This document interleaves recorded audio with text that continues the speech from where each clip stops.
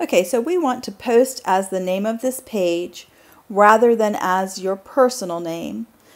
There once was a line up here that said you are now posting as, and it told you whether it was your personal name or the business page, and you could toggle to choose who you wanted to post as. And as you see, that's not there. So what you're going to do is you're going to go to Settings, and then under Settings you're going to go to Post Attribution, and then just make sure that it's ticked that you want to post as the page name itself. You don't need to tick this each time you come back to this page. This will remain toggled unless you want to change that. You do, however, have to do this for each page that you manage.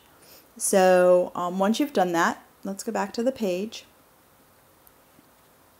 Now, once you've posted and you go back and you look, you're going to see your own name, or anybody, if you're an admin, you're going to see other people's names that have posted here.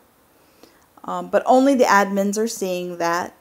So if I open up an incognito page here, it doesn't know that I'm an admin, and you can see it just looks like the page name rather than any of my information showing up there. And that's it. It's as easy as that.